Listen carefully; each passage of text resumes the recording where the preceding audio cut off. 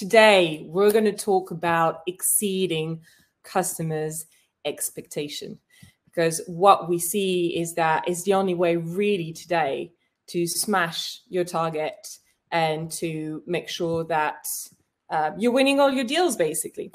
So first of all, let's talk about why it's very important to look at your customer's expectation. Well, one thing that we'll notice is that customers' expectations are higher than they've ever been. I'm not the one saying it. Actually, the State of the Connected Customer, which is a research that has been done by Salesforce last year, is telling us that. So let's look at a few stats. 66% of customers expect companies to understand their needs and expectation. Listen, I've been married for a few years now, and I, just about understand the needs and expectation of my husband, and I guarantee he does not get mine whatsoever. So how are we supposed, as salespeople, to understand needs and expectations completely and fully of our prospect, of our buyers, in the little amount of time that we're given?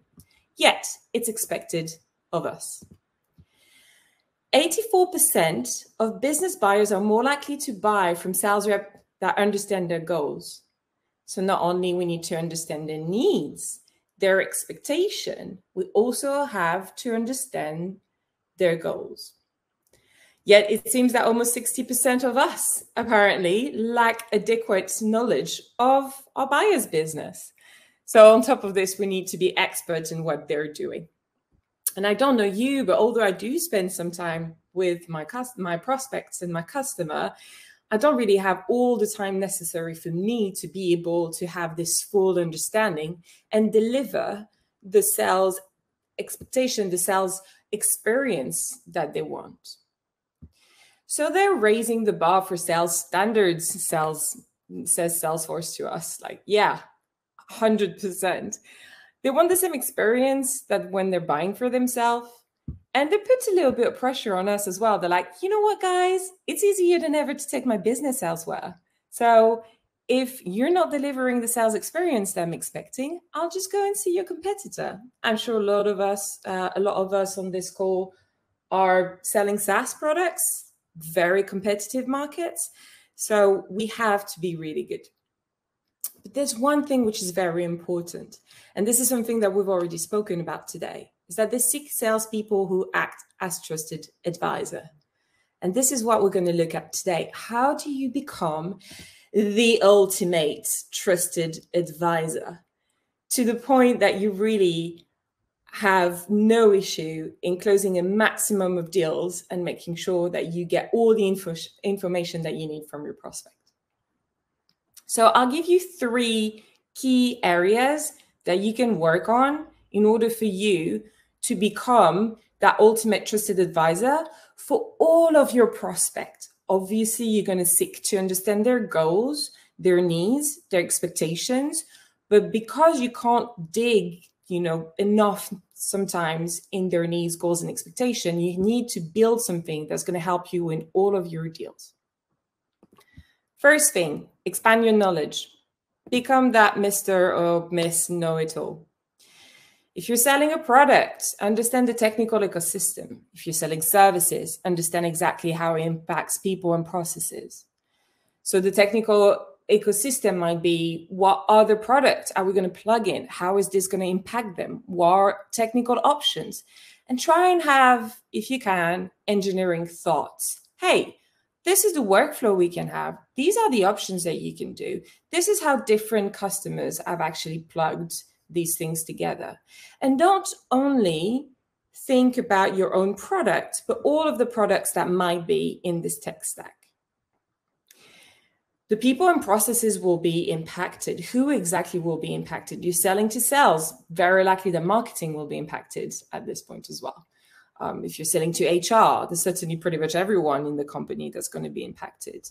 If you try and understand how everyone will be impacted by the choice that the people that you're talking to are going to make, it's going to help them navigate internal conversation. Finally, industry knowledge, super important. If you're selling in specific verticals, try and understand what the competition looks like. What's the innovation? What's the biggest threats? What's the biggest opportunity within this industry? Because that is something that you can easily speak to when you're talking to any of your prospects. One of the key things is to challenge them, right? So we talked about consultative selling, and this is pretty much what we're doing. And one of the key ways to consult really is to audit and then tell them what to do, challenge them. So think about their goals, their process, and their results. And certainly, you're an expert in what you're doing and the value that you're bringing. So you should be able to say when something is not good. Obviously, you want to be tactful. So one of the ways that you can do that is use questions. Oh, okay. How did you come up to this number as a goal for you? And why was this process put in place? And why is the result that you're expecting? Do you think that how does this compare to a benchmark within your industry? Then use customer stories. Tell them how other people are doing things. Tell them how people are seeking for better or using different processes that are making them much more efficient. I don't know if some of you have read The Challenger Sell, but it's a sales methodology that is teaching you about how you can become that challenger sales and really smash your target. Teach, tailor, and tech control is the 3 T's that are coming through the book. It really is here to help you understand what you need to do in order to be that challenger sale. So teach your prospect, tailor your pitch to them, and take control of that conversation. And really, it's just what's left for you is to smash it, because 40% of high sales performers primarily use that challenger style. And high performers were more than twice likely to use that challenger approach. People just want to be told what to do. Finally, one thing which is really important to kind of get all of this and tighten it all up together is to build your network. The more people you know, the better it is. Identify the key players within your market, the influencers, the key logos, the power users of your product, and nurture these relationships. Try and understand what they need. What are they really, really good at? What are they expert of? What are the questions that they tend to ask or the ones that they tend to answer? Add them to nurturing cadences if you do have a cadencing tool. Create these engagement processes that will make sure that you stay close, you stay tight with these customers, with this prospect, with these people within your network that you can use. Because one thing which is amazing is when you introduce your prospect to current users, or you introduce your prospect to another prospect which is going through the same internal transformation or a question about the way that they're changing their process. This is where the power of you just becomes really real.